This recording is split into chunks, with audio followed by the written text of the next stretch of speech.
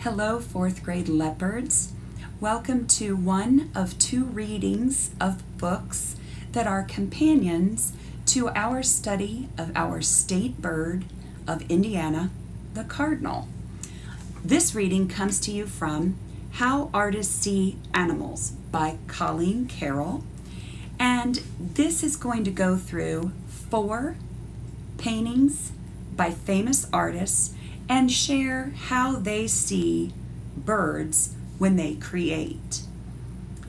The American Flamingo by John James Audubon. This flamingo is really in the pink.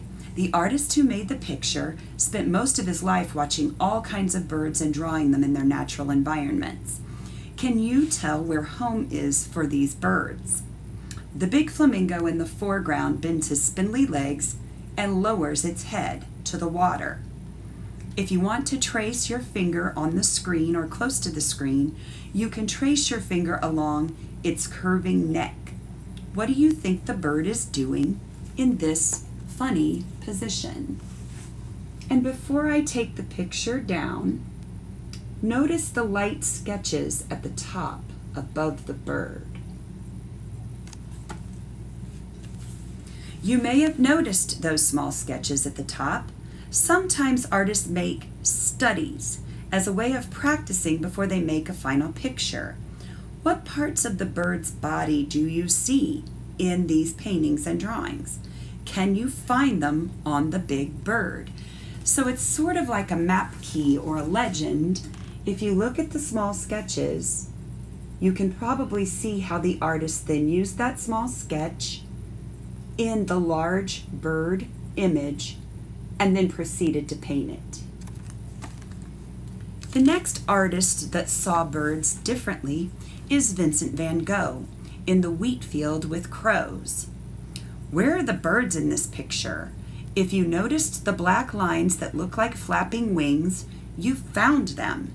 With just a few simple lines, the artist created a whole flock of crows. Have you ever drawn birds this way before? I bet you have. This is probably the first way you ever drew birds, and probably the easiest way. Some of my students even call these letter M birds because they look like a very stretched out capital letter M.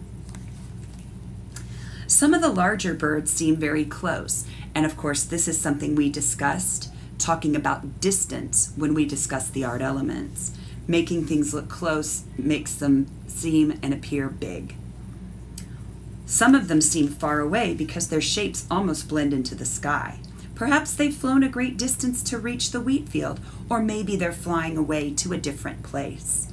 Do you think the crows are coming or going?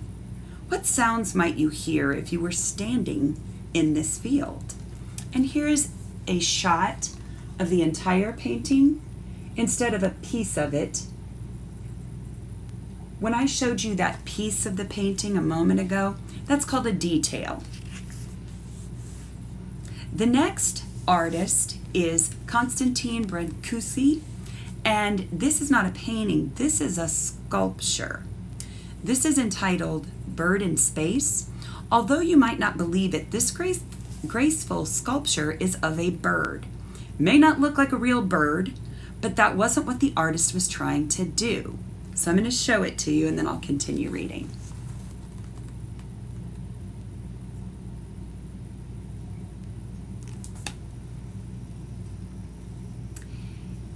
Trace your finger from the bottom of the sculpture and beyond the pointed tip, and I'll put it back up so that you can do that. How does the curved shape help you imagine a bird soaring through the air? So I'll place it back in the picture frame. And you can trace on your screen or right next to it. And see if that gives you a feeling of a bird taking off through the air. Have you ever wondered to yourself how it would feel to fly like a bird? Even though this sculpture looks very simple, the artist had to think carefully about what birds look like to capture the feeling of flight. What parts of a bird's body do you think he was imagining as he created this work of art? Was it the wing or the tail? Maybe it was the beak. Perhaps it was a combination of many things. If you were making a sculpture of a bird, what parts would you choose? And now the last artist that sees birds differently is Georgia O'Keeffe's Blackbird Over Snow-Covered Red Hills. The red hills are actually dirt and rock hills behind Georgia's house. And if you were with me in 3rd grade when we started the school year, you started with a study of Georgia O'Keeffe, and you might remember that the hills behind her house are all red dirt and rock, looking very much like brick red or flower pot red. However, where she did live in New Mexico, it did snow and cover those hills, even though it would be very hot in the summer months. So Blackbird Over Snow-Covered Red Hills sounds a little strange at first, but that's why the red hills are technically white in this painting. And those of you that remember Georgia O'Keeffe's work probably recognize the simple lines and bright blue. Have you ever pretended to fly like a bird? There's another artist who's shown the beauty of a bird in flight, but she's done it in a more realistic way. If you could hitch a ride on the back of this sleek, painted blackbird, what would you see on the ground below?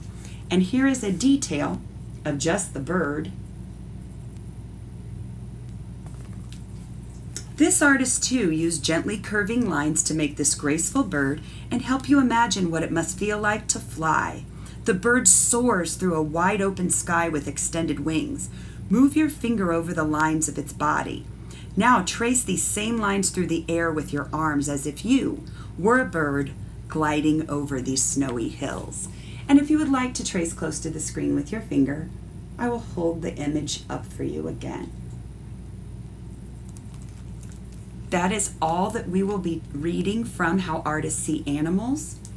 Make sure you rate the book when you are finished viewing the video and submit that rating according to the directions.